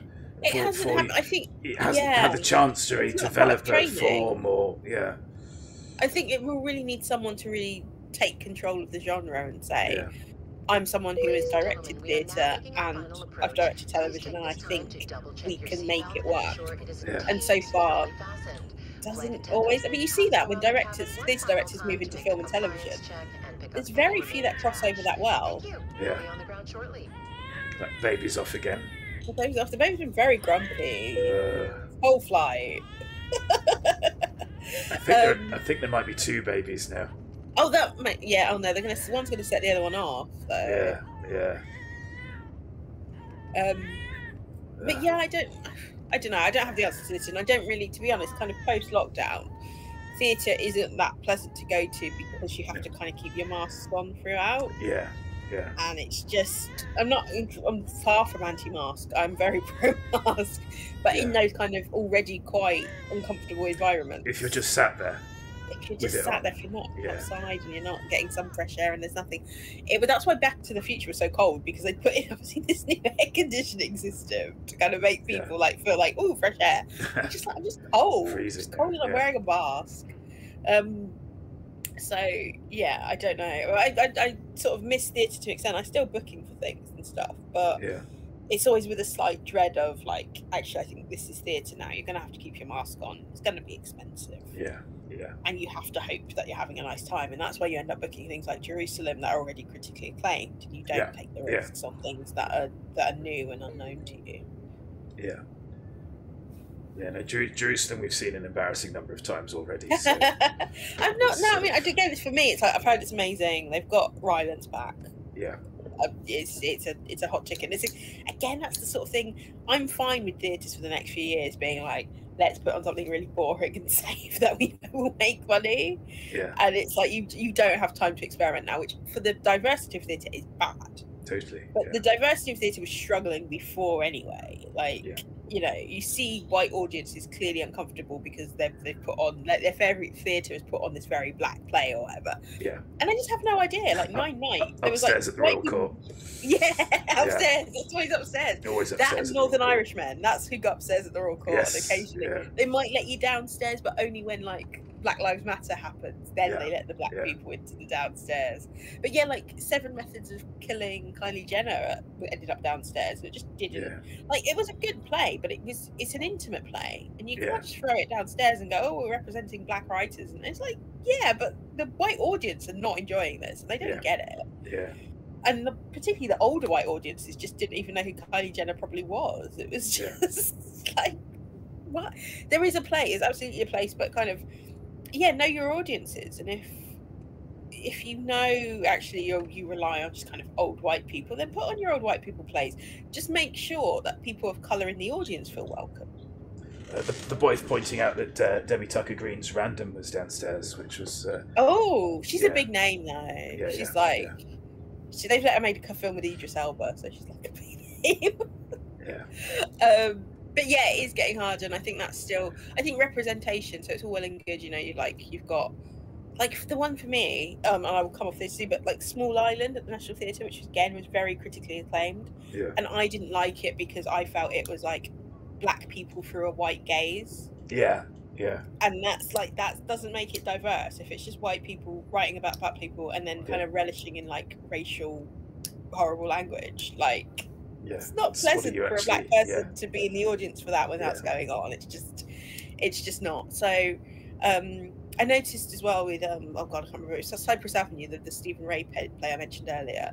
Oh yes, when it was at the upstairs, it used. So this is the play where a chap becomes convinced that his granddaughter is the reincarnation of Jerry Adams. Yeah, still looks alive. Exactly Jerry Adams. Yeah, so well, he just is Jerry Adams. Yeah. Yeah, it's so it's basically about identity and like clearly his mental illness and things. But in the original downstairs version, he says something racist to his like psychiatrist. Yes. In the upstairs version, when it came back a couple of years later, that line's been cut. Interesting. So we're seeing those changes, and I think on one hand it's like, well, actually, if you want to show a character's quite horrible, have them use horrible language. And I'd say if it's not necessary, then it's just fetishizing horrible language, and I think that's unpleasant. I think you're supposed to like him, aren't you? That's sort of the point. You start off liking him, and then and then by the end, it's like, how have you ended up here? Yeah. Yeah. Stephen Ray's amazing hair. He's like 70. Hang on. Yeah, he's like 75, I think. And he's still. I don't know if you've seen the interview. I'm obsessed with Stephen Ray. There's an interview with him and Tommy Turner. And he's just got this long, naturally dark hair, and it's like, how have you avoided aging? Right. Yeah. Irish don't cry-rish. That's what that is. But yes, with some time to go, I haven't mentioned buffets yet. I was wondering if you've been to buffets. No. Not well. We've been to a couple of Chinese ones together, haven't we? We went to I think that was one time. I'm not really sure what's happening with buffet. We went to like there's a chain of like a few chains of Brazilian meat restaurants where they kind of come around with meat on skewers. Oh yes, yeah. Which are kind of my favourite genre of buffet, because you're kind of like, people listening to this going, that's like buffet, but they come around with like unlimited meat. And then there's like a salad bar, which is kind of where there's meat stuff there as well, but you just can help yourself to that, and like sides. And I'm obsessed with like the Brazilian cheese balls, which are basically these like gluten-free. They're great. They're amazing. Yeah. So we went there last week, and that seems to be back to normal again. It's not like sneeze guards or anything. Yeah. Well, then you kind of want the sneeze guards to stay to some extent anyway, but they seem to have gone now. Yeah. The ones we haven't been to are the kind of global buffets. Yeah.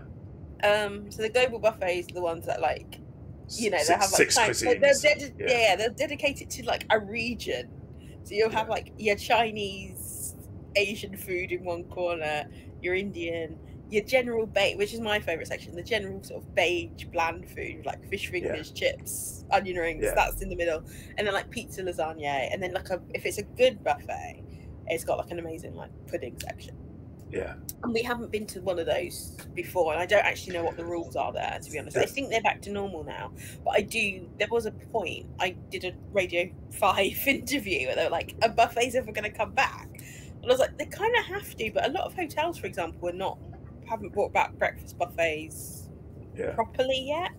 The two times I went away and stayed in a hotel in Belfast and Glasgow, both of them had different rules at the time, and you had to be behind like a barrier, and you had to say to the person what you wanted. So you'd go up. Right.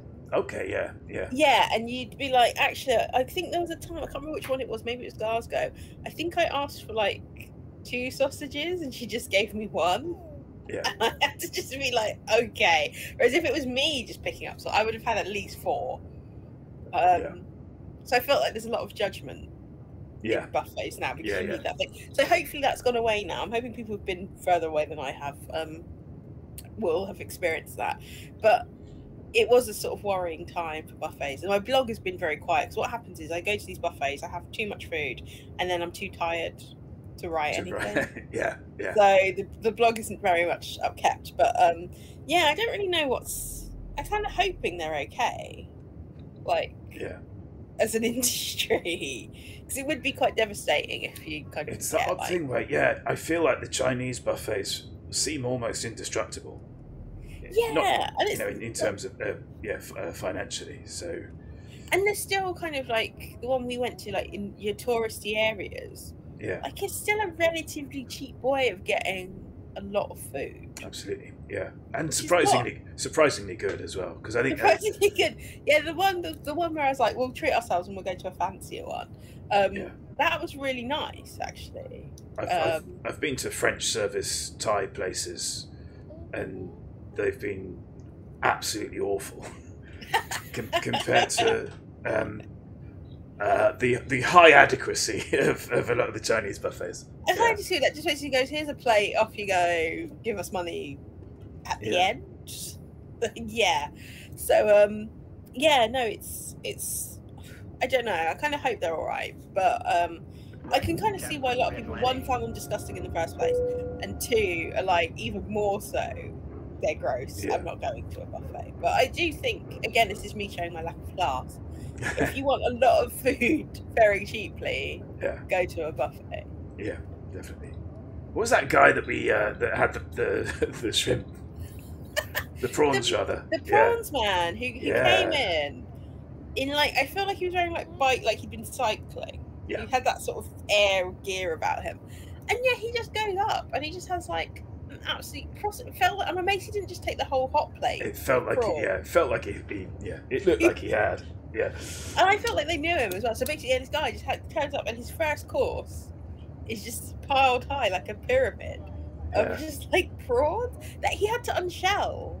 Yeah. These are not like already shelled prawns. He had to do themselves. So he had genius. He had a plain, like empty plate, and then his full plate of prawns, and then he ate all of them very quickly, and then just had like a load of like salady stuff. I think. Yeah. I think he was just like obviously carb free, but like I feel like there's other cheaper ways to get that much protein. And it sort of feels as well like the prawns are your sort of high tier item at the buffet as well. So it was kind of like if you're paying for a buffet, like I always get like things that seem relatively fancy for a buffet, especially you get the. Like we paid in the meat buffet, we paid for like the premium one, and they would come around, and they initially came around with some prawns, and we were like, yes, we want those prawns, and they were like, no, you get the fancy prawns. We were allowed the jacket prawns, so it was seen as like a premium item. Yeah, definitely. We've landed. Exciting. But I don't know about you, but I like to wait until everybody else has left the plane before I leave. There's always a bit of like taxiing as well, isn't there? That's the most frustrating thing about when you're on a plane, where you're like, you've landed, can I just get off now? And it's like, for various reasons you can't. And I'm always really, because I'm quite short, I'm always really awkward. So if I do put stuff above, it's always really awkward for me to get. So I have to let people like leave, because it will just be me trying to pull down a bag that's slightly too heavy for me. From the locker bit. I should just have someone for help, but everyone's busy. It's a huge sort of minefield, I think, getting off a plane. But yeah. And is it gonna have the nice? You go through the nice little tunnel bit, like, or do you have to go downstairs? I like going down the stairs if I've gone from the UK to a hot country. Yes, because that's you want to know that you're here in different weather.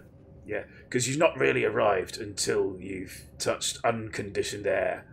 Yes. I think that's the rule. I think that's a good rule, yeah. And it's not as glamorous if, like me, you went to Glasgow, Belfast, and you're coming down some stairs. The weirdest thing I ever ate in an airport was a haggis burger, which doesn't sound very strange, but the strangeness of it was cheap haggis and a cheap burger. And it was absolutely wonderful. And so what was it? Just haggis in a burger shape? It wasn't with like beef? No, it was a beef burger in a bun. It was a beef burger but with haggis? And topped with haggis, Oh, nice. Yes, please. And it was, and it was kind of like, I ordered it, and I thought, that'd be fun. And it's, I like to haggis it up if I'm in Scotland. We've started having it quite regularly. Initially, we would just do Burns night. Oh yeah. But we've started going, you know what, haggis is not that expensive, and there's so much of it that it ends up. Yeah. And it's not the healthiest thing, but actually it's not the unhealthiest thing either. Yeah. So that, bit of mashed potato, probably should have some veg. I did a weird mix of like cabbage and bacon with haggis and mash. So it's kind of Irish, Scottish mixed food. Yeah. But no, I've never done that, and I've never had anything as adventurous as a haggis burger. Like Weatherspoons have quite a decent. They really embrace like Burns night in end of January. Yeah. But I mean, it's not even their culture. It's not their culture, yeah. And it's like, okay, you're doing some things, but like nobody else really. There is a whole. I think there's a restaurant or pub in Edinburgh. I only know this because I'm on some like Princess Diana stan groups. And they had a Princess Diana themed haggis meal, but they do haggis like all year round. And it's like, I need to get to Edinburgh and just go to that restaurant, even if I don't do anything else. I got an achievement there. Oh. For being compliant with the safe. I think I put my phone into airplane mode, and I don't think I've ever done that before. Yeah. You didn't even get up to go to the toilet as well. I know. So. I was very good. I held it in. It's long 2 hours. Sort of wish I'd get hold of the glass, but there we go. Haggis can only be improved by having no meat. There is a vegetarian haggis, which I think I've had. I haven't. Yeah, I keep meaning to try that actually. Because the joy of it is that obviously all the stuff that makes a haggis isn't really the meat. It's the oaty bit, isn't it? It's the oats and it's the spices. Yeah. So it's ironically, because it's supposed to be basically steamed in a stomach. That's how it's supposed to be cooked. That it's actually a shoe-in really for vegetarian variation. It's the original. It's one of the few things. I mean, it's getting better now. I was out with a vegetarian earlier, and I was saying actually the options now everywhere are like so much better, and like particularly the meat substitutes of things. I made a mental decision. All my decisions are mental because I use my brain to exactly. But I made a decision earlier in my head to whenever I'm given you get the eating. If you're at a corporate event or whatever, you get the thing round saying, what are your dietary requirements? I think I'm just going to go, I'm going to go dietary requirement vegetarian. So I'm going to continue to eat meat. But whenever I'm presented with a vegetarian choice, I think I'm going to go vegetarian. Are you going to do some planes? Because I was wondering, because I read, so I'm going off to New York with my mum in May. Lovely. And they ask you kind of what you want. And I've heard, like, if you choose, like, the kosher menu, it's nicer than the main menu. Yes, I've heard similar rumours, I think. I've had a look, and they did have a very nice looking, like, salmon salad thing. Yeah. That I was like, actually, fair, that does look good. But, yeah, I think there is a way of choosing. But, yeah, I've heard if you claim you have, like, dietary requirements, i.e. you're vegetarian or you're kosher or whatever, the menu options are nicer because they've got limited choice, so you end up getting quite a decent meal. Yeah, and there's the other point, which sort of bring the buffet in really, is that often if it's like a business meeting or whatever, or a trading day or whatever, and they just put everything out. It's like, we need to work out numbers, but we're going to go to a caterer and we're basically just going to have a buffet. So they're asking for people who want vegetarian to work out how many vegetarian things. How much veggie stuff are you going to eat? And they just get it wrong. They just do it. Yeah. Because meat eaters will eat vegetarian stuff, and they won't even process it as vegetarian. Yeah. It's just more food. We'll just be like, it's a cheese sandwich or something, we're going to eat it. Yeah, I'm always doing that. I never get asked, and they obviously think, oh, well, the meat eaters will have all the meat and fish, and it's like, yeah, I will, but I will have at least one sandwich from each section. Yeah. Plus, like, multiple crisps or like snacks and stuff. Yeah, that's the thing I miss about lockdown. I haven't been to a catered event for such a long time. I got some free cake at the quiz run through. That was like the closest I got to getting some free food recently. I almost wasn't enough. The instant you said cake, I got hungry. That's I terrible. know. This is it. I know. I'm gonna feel like I'm gonna have to have some sort of cake or something when we get off this flight. Yes, yes. But if anybody will move, I've been slightly obsessed by, not in a sexy way, slightly obsessed with this woman here, who is. I feel like her outfit. Like, would you wear all white on a flight? Well, earlier on, she was just sort of sitting there with her arms sort of floating in midair. Like, yeah, this is what I do. This is a trance. This is how I fly. Yeah. You know, like in stories about hauntings where there's like a building that used to be there, but it's not there anymore. And people see ghosts like going around where the second or first floors were. Have you heard of that? I have, yes. Yeah. I think we should be prepared for that. I think we should be prepared for becoming ghosts in destroyed buildings.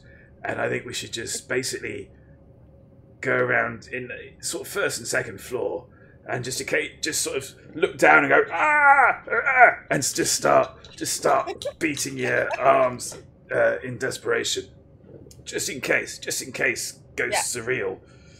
And I don't know, I think it'll give somebody a laugh, because you don't want to be scared, by a ghost. But I think there's space to be entertained by a ghost. Yeah, exactly. Why do ghosts have to be scary? They're surely just going around minding their own business. Mr. Frightful was raised on Charlie Barley's Black Pud, Island Boy. Ironic, when it was peak popularity, I couldn't eat it. They changed the recipe to keep up with demand. Oh. We used to, so we didn't the last couple of years, but we used to get square sausage with our haggis Burns night meal as well. Yeah. And Iceland used to do, like, an acceptable lawn sausage thing, and then they stopped doing it, at least in the, lawn sausage. Lawn sausage. Sorry, lawn sausage is the alternative name for what I call square sausage. Okay. It's square sausage. How are you spelling lawn? Lorne. Oh, thank God for that. Yeah. Grass sausage. I was saying, to me, a lawn sausage is just code for a dog's production. So, I never thought of that before. It's absolutely not spelt like that. Okay, that's good. No. So this is like swear. So yeah, Iceland used to do it, and I'm still sad they don't do it anymore because it is the finest thing. So my friend used to live up in Scotland, and that's when I used to get, like, they used to do the best sausages in general, and then the best square sausage. And I really miss it. My partner tried to make some of his own once, and it was a bit too nutmeggy. Jack Little's boy. We did do that again. Jack Little's boyf is suggesting that lawn sausage devised Saturday Night Live, but I think he's confused. Exactly. That's what I should have said. I should have said like SNL producer. Yes. But yeah, so I do appreciate that when you have something really nice and they either change the recipe, or in the case of my case, Purdy's. Completely. They've wrecked Purdy's. Oh. Yeah, they've replaced for ages it was your silver Purdy's. And then they brought out silver and black Purdy's, which is fine. Silver was as ever, and the black Purdy's was it was sort of like the red grape variety of Purdy's.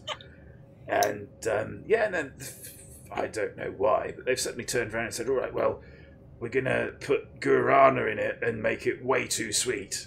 Oh. They've got in a time when most things are not very sweet at the moment. Yeah. 3 different flavours, 2 of which have stimulants in, and I try and avoid stimulation. The best drinks do. But yeah, there is a thing I get very attached and get very upset when things are not quite right. Like Ribena to me isn't quite right anymore. Yeah. Like it's just not. It's worse. Like at least I kind of admire Coke for being like, we're not going. You don't care about the sugar tax. We're not getting rid of Coke. Yeah. We're not changing the recipe because there's like at least with Coke, there's alternatives. Like there's Coke Zero, it's Diet Coke. Yeah. But caffeine-free Diet Coke. Yeah, it's just Ribena's just bland now. Yeah. And I kind of hope that would be my vote for winner if anyone said we're getting rid of the sugar tax. So I'm like, I don't care about my teeth. Yeah. I need things to be sugary again. I'm from the generation that lost all our milk teeth to OG Ribena. Ooh. Oh. Yeah. No, that was a thing, wasn't it? It was they put Ribena in baby bottles.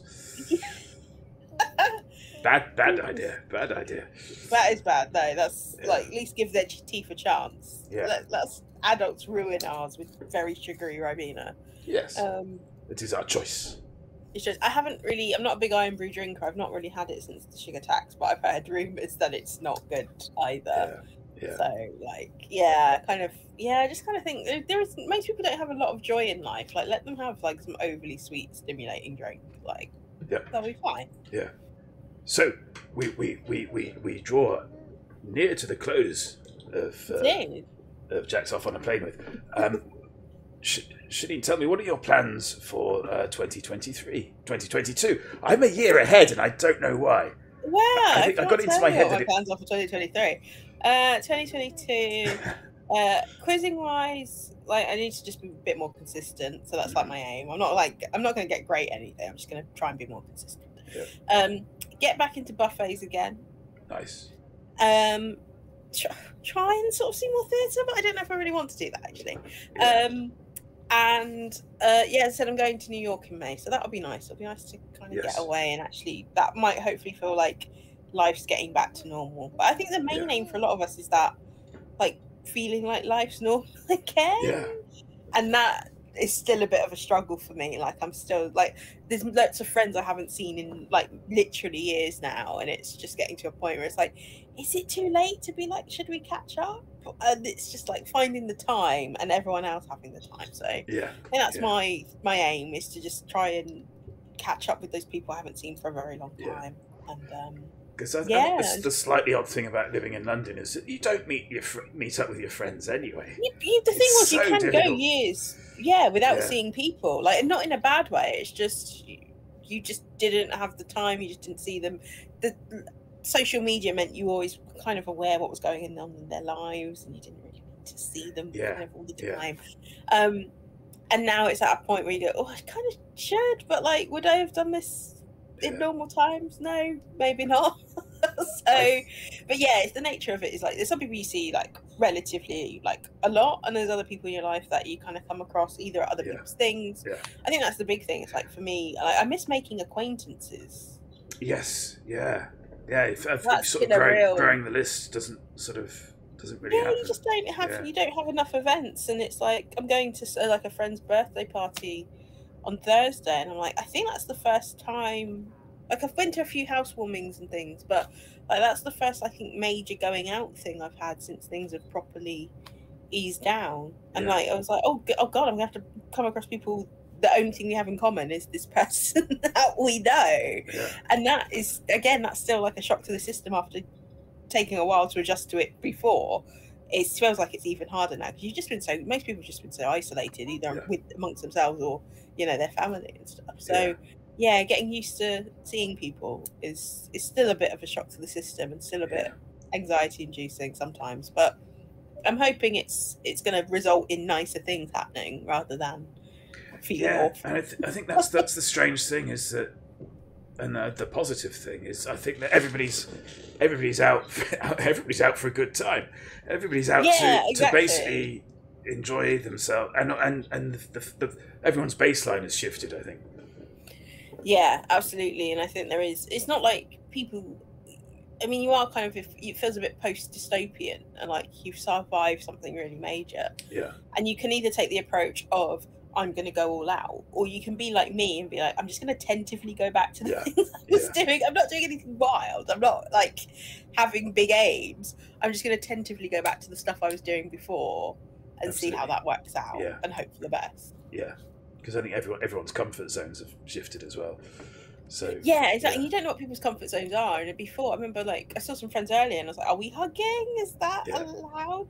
Because before, you would still obviously ask permission and stuff, but now I'm like, if someone's like, absolutely don't touch me, I'm like, that's fine.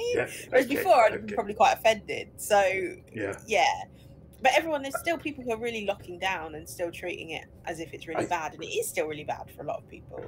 I still do the socially distanced thing most of the time in the street, and I find I do it more so basically the fewer people there are, and which is totally counter logic, but it's like, it's basically just easier to do it if there are fewer It's easier people to around. distance when there's nobody around. Yeah, that's the thing. Like, I honestly don't think I'm going to. I mean, I'm not going to big events anyway, but I would be very surprised if I caught COVID in like a crowd, like a busy theatre, for example. My biggest thing, which is the one that I still need to do a lot, is I'm probably going to catch it in the same way I caught all my colds, which is like on public transport. Like those are the things. Or on the other end of the scale, the very intimate events where you sit very close to someone because you know them and you trust them. Yeah. That's where you're probably going to catch something. Yeah. So it's like, that's the bit I think I'm trying to get used to. Kind of like, I know my limits, but I don't really know anyone else's. Yeah. But we're doing something. We're getting out there. Indeed. Slowly but surely. Right. Well, thank you very much, Shanine, for joining me on this flight. Enjoy Nova Scotia. Thank you, and you. Yeah. What are you up to here? Here. Oh, I'm getting some stones measured for a charity drive for guide seals for the deaf. Oh, that's more nicer than my visiting friends. No, it's not. It's quite dull. But because of strangeness in Canadian law, you're not allowed to send stones through the mail. Those Canadians. I know. I blame Drake. Always blame Drake. Always blame the Jewish rapper. Yeah. Okay. I think he's Jewish, isn't he? Anyway. I don't get asked that in quiz. What is religion? It's the opposite of quizzing. And this is, I feel like that's probably like potential hate crime to be like, what is religion? There's this notion which I learnt about through what's her name from off of David Mitchell's wife. The controversial Victoria Coren Mitchell. Victoria Coren Mitchell, yes, was this idea of people betting on facts. You should never bet on facts. And the trick of it is you have a fact, e.g. Drake's Jewish, and you have to kind of bring it into a conversation in such a way that people instantly contest it. And you basically have to get to the point where they are willing to bet on Drake not being Jewish. He's not being, okay. And then you whip out your Wikipedia. Exactly, yeah. Saying when it is bar mitzvah or whatever. And it's a very delicate balance. And my favourite fact, which is of no news to, I think, friends of the stream, is that Jaffa cakes, the orangey bit in Jaffa cakes is mainly apricot pulp, and it doesn't have Jaffa oranges in it. No, oh, goodness. And that's there's that one, and there's another one which is about which I got M Curtains with, which is the first season of theme tune of Give Us a Clue happens to be the same as the Grange Hill. Yeah. So when you hear the Grange Hill theme tune, you say, "Oh, isn't this a theme to Give Us a Clue?" And you're not wrong. And then I'm not wrong. Know what you're talking about. Exactly. Yeah. Amazing. I need to find this. Yeah, I need to find more clues like that. Next time I come back on, I'll have a list. Brilliant. And I will share them with you. Okay. Well, again, thanks for flying with us. And yes, I don't know when we're going to meet you on the flight. What are the chances? What are the chances of us now seeing being on the same flight? Yeah. You strange arm lady. Yeah. You should have seen her drinking. Very odd. Very odd. Okay, and thank you all as well for joining us tonight for Jack's Off on a Plane with. We will be back on Tuesday with some. We don't do a raid. We don't do a raid when we do Jack's Off on a Plane because it's very difficult to find anybody else who is also doing a plane-based chat show on Twitch. On Twitch, at least. You have to go to Mixer for that sort of thing, and Mixer's dead. Yes, we'll be back on Tuesday with some Elite Dangerous fun. Until then, thank you to M Curtains and Orange Spark for moderating. Thank you to Steve Kirby for making me the man I am today. Thank you, Shanine, for agreeing to come on relatively short notice. And thank you for inviting me. I was saying, I'm going to drag this out for as long as possible. That it's a 2-hour show, and it's quite difficult to sort of think, oh, am I going to be able to talk to somebody for 2 hours on anything? So. And with Shanine, I genuinely thought, is 2 hours going to be enough? So we could have carried on. We could have absolutely carried on. Yeah.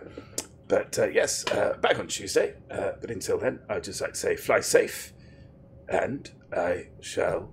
Oh, that's reset. Well done. I shall see you in the black. Bye! Bye-bye.